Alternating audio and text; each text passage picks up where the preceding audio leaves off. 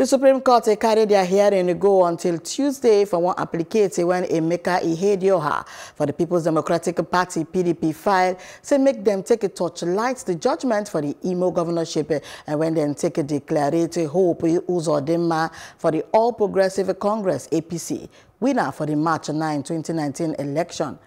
Ihedioha and the PDP don't go meet the court after the Apex Court on January 14 say a no win, and then come say now Uzodinma be the winner for the election.